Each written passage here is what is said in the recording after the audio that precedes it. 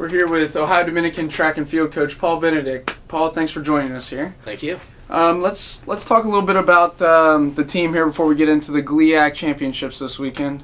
The two teams have combined for 21 school records this season, and each team saw their highest regional rankings all time here a couple weeks ago. What are your thoughts on how the indoor season has gone? Well, first off, I can't be more pleased with how we're doing. This is definitely our best indoor season we've had to date. That goes as far as performances for sure, and definitely team scores throughout the year in terms of some of the meets we've been to. But you're right. We've broken a ton of school records. We've been able to hit a lot of personal bests this season. Ultimately, our goal is to continue to move up in the conference and send some individuals to nationals. So that'll be our goal moving forward.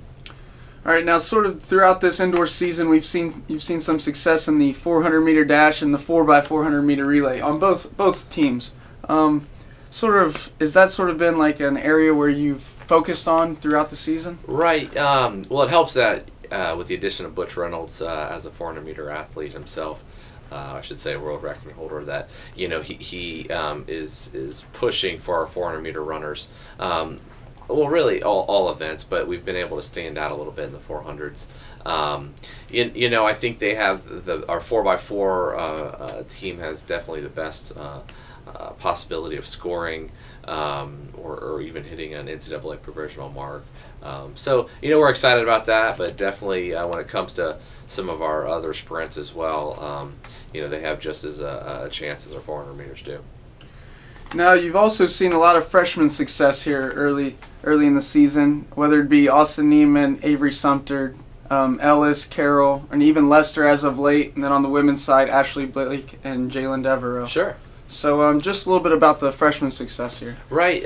It's been exciting. It's been exciting to see them step up, to see them perform at some of the bigger meets. I'm extremely excited for this weekend to see what they can do as far as possibility of scoring within our conference. I'm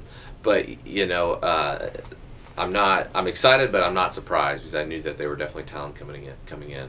Now, you also have some upperclassmen on each team that are sort of leading the way for these underclassmen. Just how have they played or performed this season? Sure. This is our first year with a senior group since we're new as a program. So our first time we've been able to have some senior captains and a senior class that some of the younger student athletes have been able to look up to. They've exceeded my expectations as far as their leadership on and off the court, if you will. But we've seen improvement in all areas, in terms of PRs and just in terms of our overall team dynamic. Now, the GLIAC tournament is this weekend at Saginaw Valley. According to the polls, the GLIAC is the top conference. There's 4 teams from each men and women in the top 25 nationally. And most of the season, you've been able to compare yourself sort of against the Finleys and Ashlands all season. How nice has that been? Right.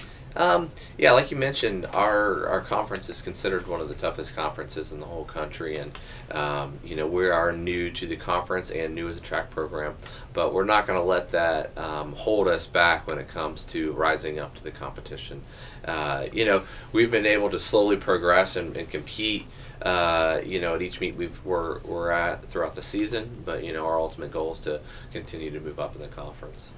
Now, you speak about your goals. What are some expectations and goals you have just for this weekend here? Sure. Well, I don't want to jinx it, but I'm confident we're going to do whole lot better than we did last year.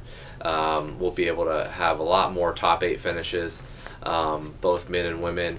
I'm confident that our 4x4 and our DMR teams will be able to score and look good doing it. And I'm definitely expecting some individuals to kind of step up to the occasion and surprise us. So. All right, head coach Paul Benedict, good luck this weekend. Thank you.